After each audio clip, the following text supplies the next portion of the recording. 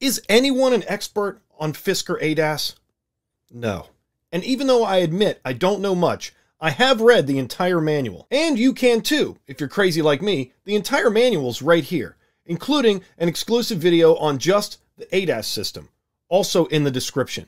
So what do we know? Well, first off, the ADAS features are not complete. And secondly, they're not included on the lower trims. Thirdly, the parts of the ADAS system that are complete are hidden from you if you're looking for them in the owner's manual. And the ones that are there don't really have much to do with driver assistance at all. It's way closer to mitigation and safety than assistance. But for more on that, let's take a drive. Yep, here she is. 14,000 miles and 1 tire rotation later. I also replaced the paint protection film on the rear doors, and I've ceramic coated it as well. And then there's the incident with the garage. For more on that, you can check out my detail channel, with the garage nightmare still to come. And a sub to that channel would be spotless. The first time I drove a Model Y, it was a loaner from a friend. I was using its ADAS features as much as I could to test them, of course, and it performed a phantom braking event so aggressively that my wife said because of it, she would never drive a Tesla. That was June of 2021. We got our Model 3 in September, and our Model Y 2 months later in November of 2021. So 18 months of ownership later, let's talk about that double tap. Let's all get on the same page together first. And to do that, we need a glossary of terms. We'll start with the most traditional, cruise control.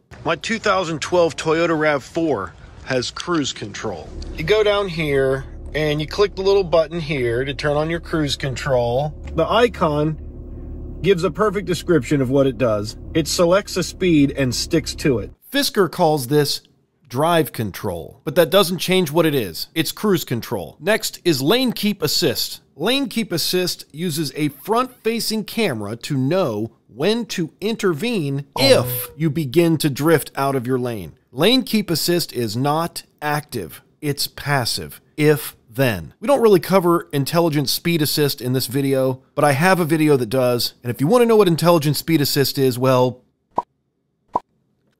so that means there's just 2 left: adaptive cruise control and lane centering control, at least for this video. Adaptive drive control maintains speed and distance between ocean and vehicle ahead at highway speeds. Adaptive drive control, based on the description Fisker provides, is TAC for your Tesla, or traffic aware cruise control. You don't have to put your feet on the pedals. It will speed up to your selected speed and slow down for any traffic in front of you, but it won't stop at stoplights, stop signs, or recognize road markings. Lane centering control keeps ocean in center of lane. Lane centering control would be all the features of adaptive drive control that I just described, plus the double tap on the stock for a standard autopilot Tesla. That's when you get the blue lines on the screen, your car's going to actively center itself in the lane, and it will maintain speed based on traffic ahead. Okay, now we can talk real-world experience. I did an in-depth video on these terms. You can check it out in the description. No matter what anyone tells you about autopilot, it's great, but it's not perfect. It is a huge improvement over any kind of traditional cruise control, and it's the best out there compared to other brands. With the scroll wheel, I'll call it a hard turn, but 3 clicks or more will give you 5 miles an hour at a time, and then you can fine adjust with 1 click up or down. The 5 mile an hour adjustments are extremely satisfying. I'd say I do 80% of my driving more than 5 miles away from the house with adaptive cruise and the scroll wheel. And I've done some road trips. In fact, since I work from home, almost all of the Model Y driving I do is road trips. So let me talk you through them. The first time I got my Tesla, we drove to New Martinsville, and I actually did a phantom braking test during that trip because the phantom braking events were so frequent. It was disappointing. Here's it. Yep. There you go, phantom braking right there on camera. But it was also a very challenging 2-lane road, and I was probably the first Tesla ever to drive on it. All of those things have changed so much. We drove to Ocean City, Maryland in April in a single day. That's right, I drove 16.5 hours so we could have dinner on the beach, and we had no phantom braking events. Also, autopilot was so good, I was able to drive 16.5 hours with essentially a 2-hour break halfway through. The reason you can't use autopilot all the time in my state is simply potholes. Potholes there. Another reason I didn't want to engage just yet. The only time I disengage autopilot on a long trip is because I'm going to hit an obstacle in the road if I don't. I do a lot of work, however, with the scroll wheel. Setting the adaptive cruise on a back road in West Virginia and using the scroll wheel. We've got a larger turn coming up here. Can do that by rolling it down to 40. Getting ready for it.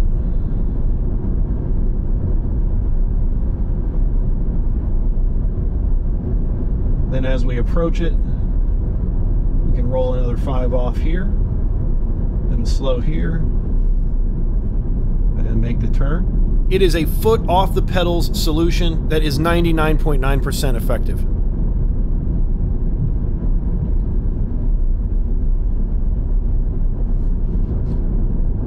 Roll it back up to 45. Around here, the roads, not the traffic, present the challenges. The scroll wheel is a great relief for any road I'm familiar with. I got road work coming up in 1 mile, so I'll want to do some additional slowing. That'll be a 55 zone. So we can do some fine adjusting to kind of make an early approach at that. 62, 61, 60. Now I'm only 5 miles an hour away, so just one quick roll and we'll be at 55. Because I don't have full self-driving, I can't leave my lane when I'm on autopilot on the highway. Here's your autopilot lane change. I know I'm coming up on a vehicle going slower than me, so I'm going to blink, disengage. So I engage the blinker and then use my steering wheel force to disengage the autopilot, which, if it hasn't listed that in an update that it's changed, in my opinion, that disengagement is much softer and less jarring to the passengers. Once I've made my pass, I simply apply the blinker, move back into the other lane, and double tap the stick. I never have to touch the pedals. It'll be blinker again. And then double tap. It's that simple. Wipers is another issue. I keep my vehicle very clean. I detail cars professionally, so I want to set a good example with my own vehicle. Because of this, a lot of the wiping done during autopilot, especially in light rain, is unnecessary. I find myself disengaging it in the rain for the most part. Usually, my windshield is clean enough and slick enough that I don't need wipers at all unless the rain is very heavy. And for those that don't know, you cannot change the setting of your wipers when you've engaged any driver assistance system in the Tesla. Adaptive Cruise, it's going to run the wipers however it wants. Autopilot, it's going to run the wipers however it wants. I do have the Tesla Vision system, so the cameras are the only source of input for the ADAS system. Therefore, it has to keep the windshield as clean as it can. We drove to Clifton Mills near Columbus, Ohio, and we had one phantom braking event. It was on the way home at the crest of a hill. Phantom braking events no longer beep every single time in a Tesla, so I just applied the accelerator about halfway through the braking event, and it went on with no issue. When we drove to the Outer Banks in North Carolina, I had no phantom braking events that I can recall. It was a 1,000-mile trip. The other secret to avoiding phantom braking events that I know is to avoid speeding. If you're not pushing the vehicle, it has more time to respond and survey the landscape, which I believe prevents phantom braking situations from occurring as often. But the difference between 2021 and 2023 with regards to autopilot can definitely be described accurately as night and day. There have been so many improvements, and I feel like every update it gets just a little bit better. I've never really had the desire to try full self-driving until recently, but if autopilot is this good, I am curious now to find out what full self-driving can do. My previous car was also a plug-in vehicle. It was a Honda Clarity, and it had adaptive cruise with lane keep assist. The difference between lane centering and lane keep assist is drastic. Lane keep assist is something you can use to look down if you need to open a console, or look away because you need to press the stereo, but it is not to be trusted to navigate the vehicle. Responses are late at best and scary in other situations. The only good thing to be said about the Fisker Ocean is that lane keep assist and cruise control are separate functions. That way cruise control can be used without applying lane keep assist and vice versa. Also, standard cruise control and lane keep assist is very limited, as you must be at a high enough speed and there must be lane lines for it to function properly. Another interesting tidbit is that lane keep assist and lane departure warning, when available, will automatically be active every time you start a new drive. So if you don't like it, you'll have to change the settings each time. My other concern with the Fisker ADAS system is speed reduction. If the Ocean doesn't have one-pedal driving, it also means it doesn't have that aggressive level of regen, which means even a feature-complete Fisker Intelligent Pilot won't be able to brake using the motors exclusively, which is disappointing, as a major reason why adaptive cruise is so smooth in electric vehicles is that ability to utilize regenerative braking as the primary way to slow the vehicle. So this was a viewer-suggested video, and I hope I've shed some more light on your concerns. Let me know in the comments below if you've had different experiences, or if you have any additional question about the Teslas or the Fisker Ocean's ADAS system. I'll do my best I can to answer all of them. Check out some other Easter eggs I found in the manual right here, and answers to your questions right here. Subscribe for more. See ya in the next one. Hey! Smash the like button! Thank you.